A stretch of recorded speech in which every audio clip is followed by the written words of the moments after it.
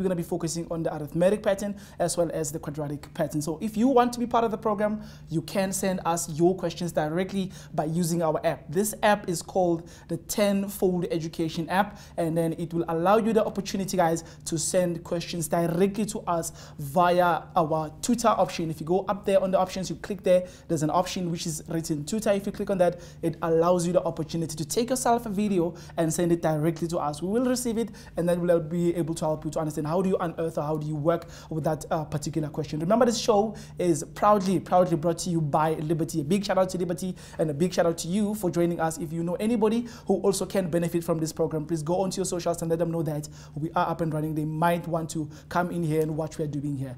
Right, our first question that we're going to be looking at, I hope that concept video helped to refresh your brains a little bit about what sequence and series is all about. So our first question is coming from social media. We are going to check this question and try to help you understand how do you work with this kind of a question. So without any further waste of time, let's jump right into this question and see what the story is with this question. All right, cool. So the question reads as follows.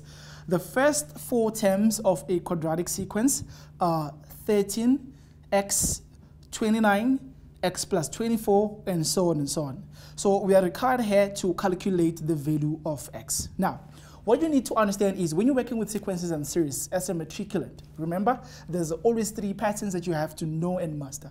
You need to know a linear pattern, which is also known as an arithmetic pattern. You need to know a quadratic pattern, and you also need to know how to work with what we call a geometric pattern. You need to know what is the difference between these three patterns, because if you don't know what the difference is, you won't be able to understand which are the relevant formulae for working with this particular pattern, or how do you actually try to find maybe the general term or subsequent term in that particular pattern. So in this case, we are told that it is a quadratic pattern.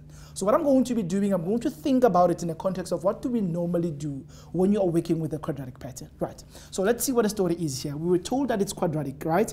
And we know for a fact that a quadratic pattern is unique in the sense that it has what we call a second common difference. If you ask me, I wouldn't be happy if you said a quadratic pattern or an arithmetic pattern has a common difference. This one has a second common difference, right?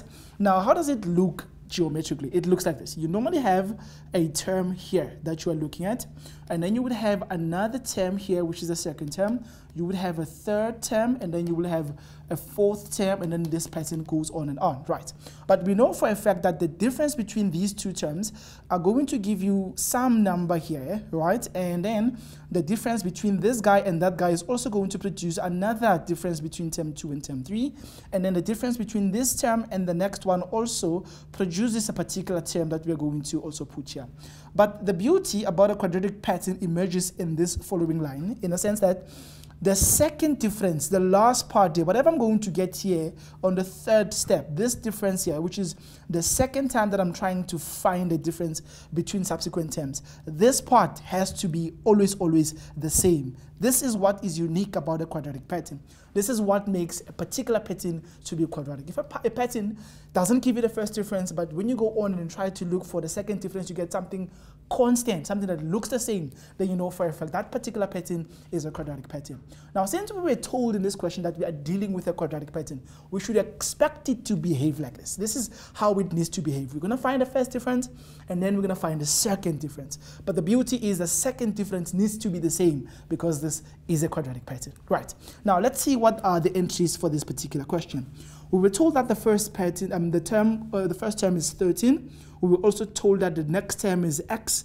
We know that the next term is 29, and we know that the next term is x plus 24. Right. These are the terms of the original pattern. Now, when we do subtraction, we do reverse subtraction. It's always in reverse.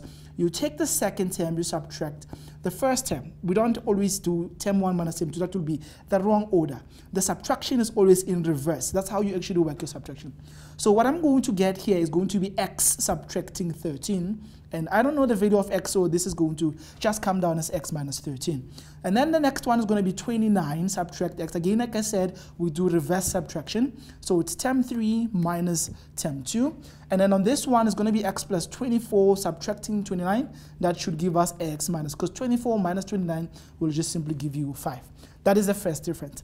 Now we have to continue with our reverse subtraction again to try and find the second difference. So we are going to be looking at 29 minus x, which is the term that we have here. Subtract the term before that, which is simply going to be x minus 13. But that needs to be the same as the difference between x minus 5, right, as well as 29 minus x, right? So this is what makes a quadratic pattern unique. The last parts need to always be the same. So then I've got one variable with one equation, then I know for a fact that I can be able to find the solution to this.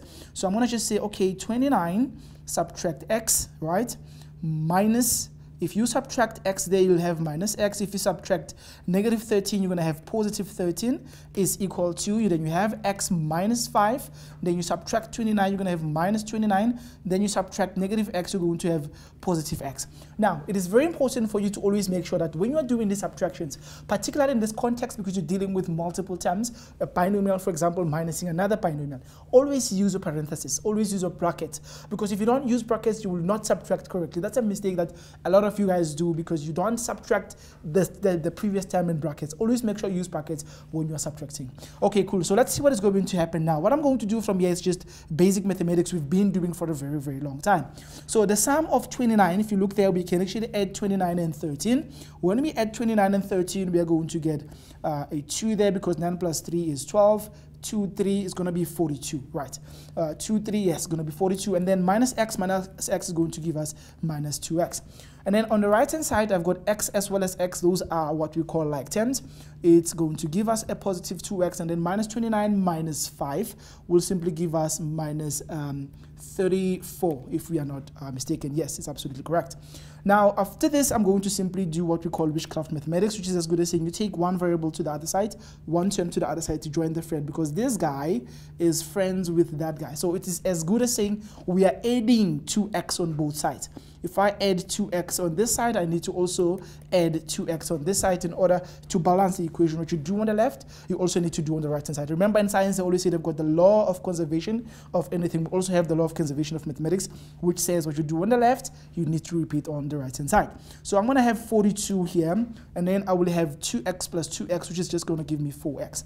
Once more, I'm not happy with this 34 here, so I'm going to try and add 34 on both sides. What you do on this side, we also need to do on the other side.